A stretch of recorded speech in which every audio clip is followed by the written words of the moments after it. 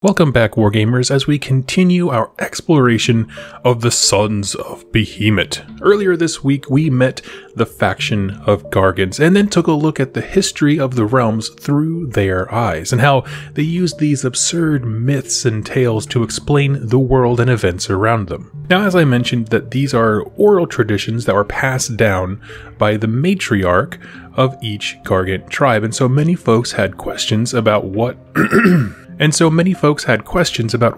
a tribe looks like, myself included. And so today we're going to briefly touch on what a Sons of Behamat tribe looks like, starting with the fact that the temperament of the Gargant in charge really sets the tone for the tribe and those kind of following him. Of course, those leaders generally coming in three variants. Those are the Kraken-eater Mega-Gargants, the War Stompers, and the Gatebreakers. And today we're going to cover the Kraken-eaters, with the others following shortly after. And so let's back up a bit here, but what is a tribe like? Well, fun fact, the denizens of the Immortal Realms refer to a pack of Gargants as a catastrophe of Gargants, like a pack of dogs or a herd of cow. Gargants are far too simple to master words like catastrophe, so instead they call their tribes stomps. Anything to do with height, size, kicking, or stomping is of immense importance to the Sons of Behamat. Given their size and stature, their feet interact with the mortal realms more than any other part of their body. And much like the simple-minded Ironjaws, simple-minded at times, they take one thing they know, whether it's a fist or a foot or something like that, and they build a society around that. So for Ironjaws, for example, they call their formations fists, and it's organized by how many fingers that particular orc has. Likewise, the stomp or footprint is used as the guide for building society within the Gargant culture. The most important part of the stomp, so to speak, is the heel. Whoever leads the tribe is the heel, and this is often a mega Gargant, but it's always the biggest, right? They did kind of leave room for if a normal, ale guzzler Gargant, whatever that old variant was called, if there's just a bunch of them, the biggest one will be in charge, but generally speaking, it's a mega Gargant.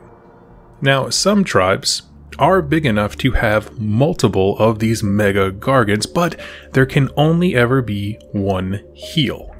Beneath him are the next in line for power. These are his immediate rivals, and they could be like the heel's kids or competition, or a mega Gargant that just joined the group and wants to fight to find his place within the tribe. He might be in this kind of area known as under the heel. This tier can have several members as a part of the society, but this is generally the elite, the biggest, the baddest, but they are not quite the heel. Okay, so we have the heel, under the heel, and then the last part here are the foot sloggas, and this makes up the bulk of any tribe of Gargants. And these are all the lesser ones. They could be of any size, age, anything like that. It's just the common rabble, so to speak. Some of them may come and go as they wish. They maybe want to sack a city, and so they'll find a nearby tribe, say, hey, let's go fight this place, and they'll join the tribe for temporarily, and then they'll kind of saunter off and do their own thing. And these are represented in our kind of diagram of the foot by the toes, hence the name. And there's a fantastic picture in the battle tome that puts this in context into how they see it. It's the outline of a normal foot, and the leader built into the heel, and everything kind of extends outward from there. And in terms of structure, that's about it. I didn't see a ton of mention on how, male and female Gargants act and do things differently, other than there is a matriarch, and she is the story keeper of the tribe. And that's all about I want to say as far as tribes as a whole before jumping into the specific types of them. And so today we're going to talk about the Taker tribes. A stomp, or tribe, that is led by a Kraken-eater mega Gargant is known as a Taker tribe. And these classifications are broadly related to things like a stage in a Gargant's life cycle, or some outside influence that it's been forced to deal with.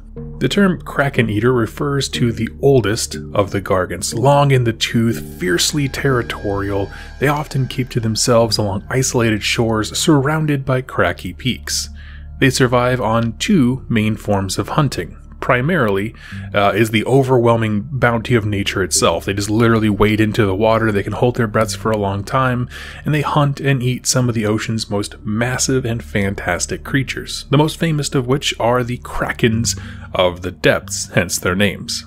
While few people ever see a mega gargant fighting with a kraken, the dead carcasses of these huge squid-like creatures have washed up on shore with big old bites taken out of them, or their many tentacles are all tied up in knots.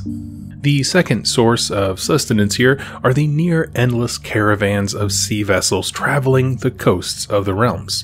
Whether it be, a trading vessel crewed by scourge privateers, for the forces of order, or a formidable warship under the command of a chaos lord, or, a glorified pontoon boat full of happy fighting orcs, it's not uncommon for a ship to, run aground on an unknown rock only to find that the obstacle was a now enraged gargant. They often tear these ships apart piece by piece, eating any and all survivors they can find inside.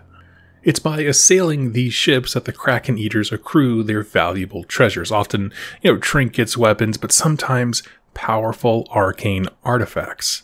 While most gargants would just as soon toss a magical item, the Kraken-eaters are older and can loosely be called wiser to an extent.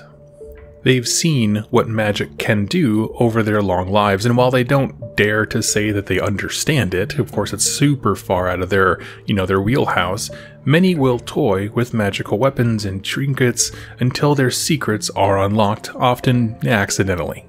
So when you put all this together, you get an extremely grumpy, large old man that has a closet full of treasures and hates when anyone gets on his lawn or in his fishing spot. And I gotta say, that's a heck of a Tinder profile and I respect it. The notion of tempers cooling with age isn't new to Age of Sigmar, but I like it here. Almost like, the chieftain of a tribe gets old enough to claim a spot for his family, and that specific area becomes their home, as opposed to the wandering gargants abroad. I think it's safe to say that there is more even temperament, might be why this form of gargant is often hired by the forces of order as a mercenary. If brave enough, a representative of a storm host or a city can walk up to one of these things, probably standing on a cliff to get eye level with them, and inform him, hey, there's a chaos army that's about to sweep our lands, or offer their tribe the right amount of food, hides, and alcohol, and there's a fine chance that a Kraken-eater will join them.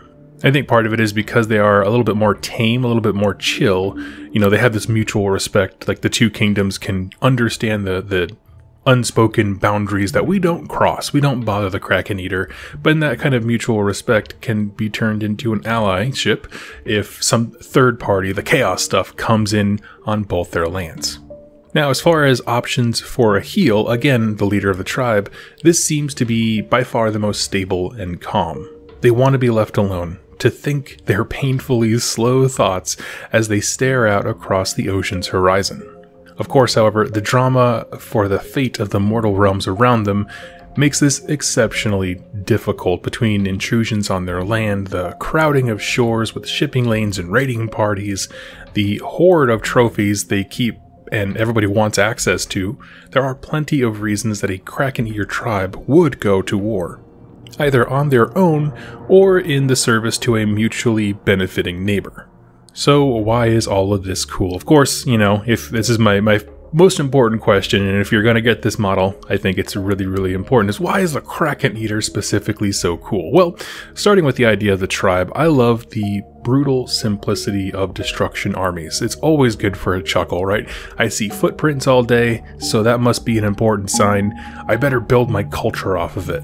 As for the Kraken-eaters, I mentioned it earlier, but I really do like when GW has a few options for a kit and they make one, kind of like the older, wiser archetype or variant. We see this with like the Frost and Fire Phoenix is another great example, and I don't know why. Part of it is because it reminds me that even though these creatures are, fantastical and out there and crazy, they have a life cycle, right? Their temperaments, their boldness, their aggression and values change over the course of their lives, just like ours do. And in races that have some form of intelligence, and by that I mean like, Gargants have tribes and family and that kind of stuff, this can look really, really cool. How a stomp led by a Kraken-eater is going to look radically different from the other stomps that we'll cover later this week. And of course, lastly, I love him for the seaside look. I bet he smells just awesome. Just awesome. Just all the nastiness that's associated with general destruction armies on top of like seaweed and muck and that kind of stuff. I love it. There are some really cool stories I'm going to crack into here pretty soon regarding the Kraken-eater, as well as the other variants. So catch me tomorrow. We're going to be talking about the War Stomper next. I'd love to hear your thoughts in the description down below. What do you think of this unit, like as a story piece, right? As far as, would you have one as, you know, a fictional neighbor to whatever, you know, cities of Sigmar or Stormhost or whatever civilization you have built up for your army? Let me know in the comments down below. I'll catch you there. Thank you so much for watching, and happy wargaming.